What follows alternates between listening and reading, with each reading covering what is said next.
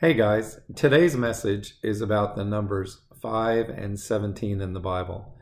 When I was in prayer this morning, I read Romans 5:17, which says, "For if by one man's offense," and now that is Adam, so through Adam, death reigned by Adam, death reigned by one.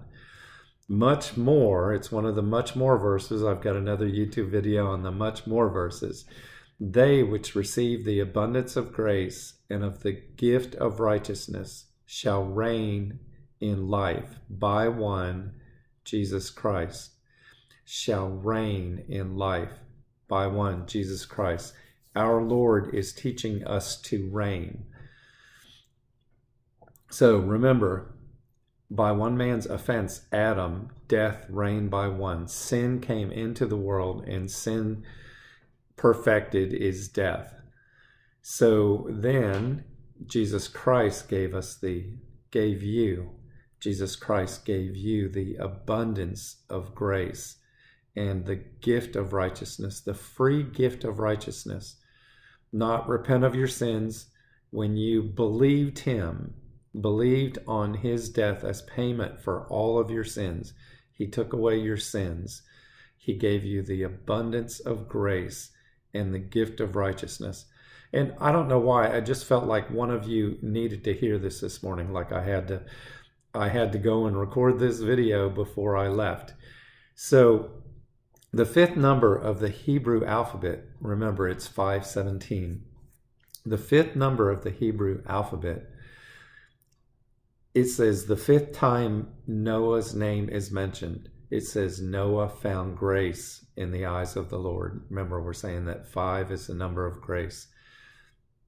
The fifth time Ruth's name is mentioned, it says that Ruth found grace in the eyes of Boaz. The fifth time David's name is mentioned in 1 Samuel, it says David found favor. When David went to slay Goliath, he picked up 5 smooth stones. No insignificant name or number in the Bible. Sometimes it takes a little while to figure out why they're there. And he slew the enemy. So another example. Oh, and then I also want to tell you that Hey is the fifth letter of the Hebrew alphabet. And Hey means grace. Now, if you talk to Hebrews, if you talk to a Jew who does not know Christ, he does not know that the fifth letter of the Hebrew alphabet is grace. He says it's a window. And the reason they don't know it's grace yet is because many of the Jews are still under the law and they have not accepted grace. They have not accepted Christ. So grace is hidden from their eyes. Now, another example. The number 17. Jeremiah prayed 17 prayers in the Old Testament. The 17th prayer, after the 17th prayer, God told him where to go to buy the piece of property. He said, "Behold, Hanameel, the son of Shallum, thine uncle, shall come unto thee, saying, Buy thee my field that is in Anathoth, for the right of redemption is thine to buy it." Jeremiah 32:7.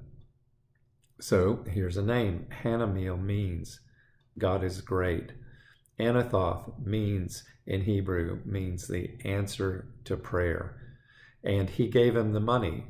God gave him the money. It was 17 shekels of silver. Silver being the number of redemption.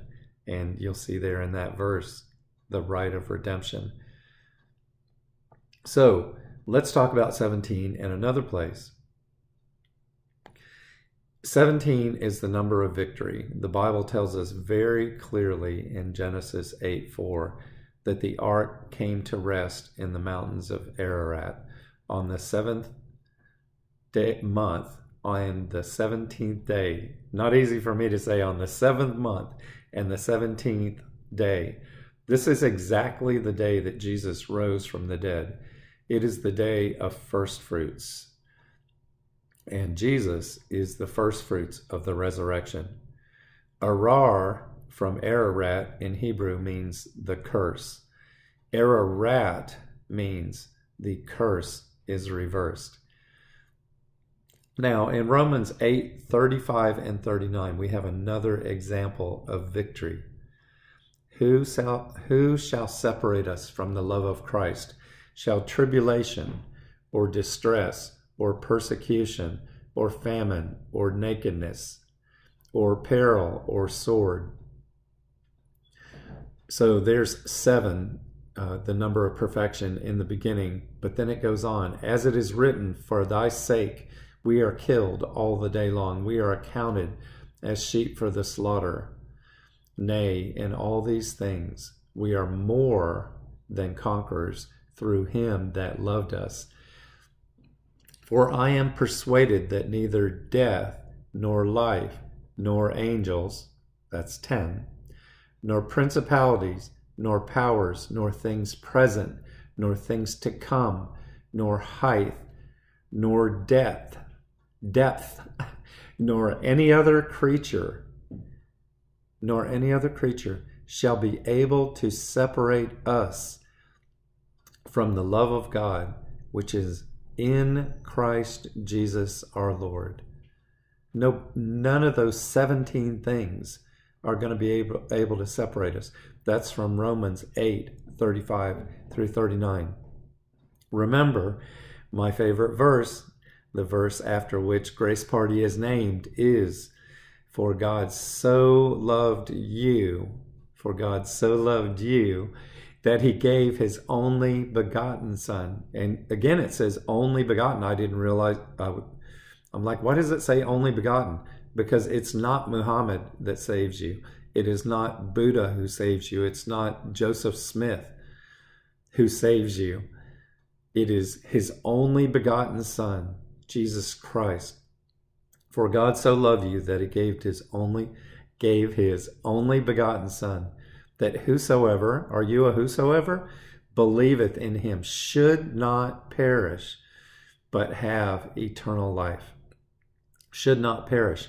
Remember those 17 things that cannot take your should not perish away from you, that cannot take your eternal life away from you. In John, it says, no one will snatch you out of his hand. You are held tightly. He will not let go of you. And I hope this is good news for whoever you are this morning that this message was for. I hope this is good news for you. And you have a great day. This is Steve. Bye.